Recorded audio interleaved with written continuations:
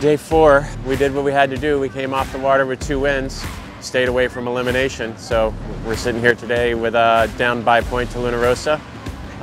We still have 2 more races that we have to keep pushing ourselves through, and you know, you can't say enough great things about how the team on board Patriot Sailing, you know, Tommy and Lucas, have in a very short period of time gelled very well together, and Lucas is doing a great job of supporting Tommy and Tommy's instincts and all the things that we need to have go in the correct direction for us to advance.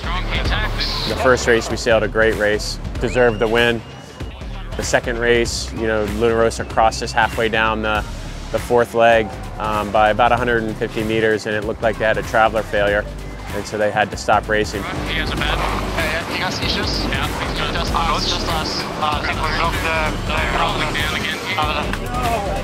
But that was a boat for boat race. You know, at the top mark, both boats went opposite gates and were even, and so we don't know the outcome if they hadn't broken, but at the same time, that's part of it. You know, American Magic has been in that situation before, not too long ago, and so you feel for the Luna Rossa team, but we know that they're a very good team and they'll be back out on the water tomorrow.